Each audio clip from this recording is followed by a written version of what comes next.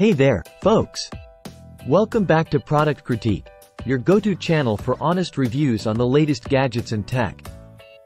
Today, we're diving into the world of 3D printing with a closer look at the Bambu Lab A1 Mini. This pint-sized printer has been making waves in the 3D printing community, and we're here to find out why.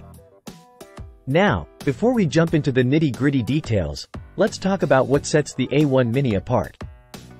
First off, this little guy is all about speed. With a top speed of 500 mm per second, it's one of the fastest bedslinger printers out there.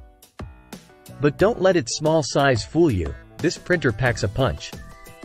One of the standout features of the A1 Mini is its intuitive interface. With a full-color touchscreen and easy-to-navigate menus, even beginners will feel right at home. Plus, the quick-change nozzles make swapping out filament a breeze. Setting up the A1 Mini is a cinch. It arrives 95% assembled right out of the box, so you'll be up and printing in no time. And thanks to the auto bed leveling feature, you won't have to worry about manual adjustments.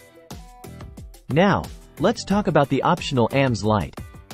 While it may take up a bit of space, it's worth it for the convenience it offers. The AMS light makes filament changes a breeze and prevents jams, giving you peace of mind while you print. But enough talk, let's see this printer in action. I've printed a variety of models using different materials, from PLA to PETG to TPU.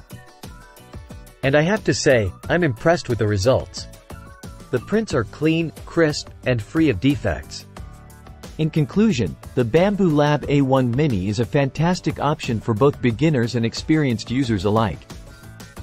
With its speed, ease of use, and impressive print quality, it's a solid choice for anyone looking to dip their toes into the world of 3D printing. Thanks for tuning in, and be sure to subscribe for more reviews like this one. Until next time, happy printing!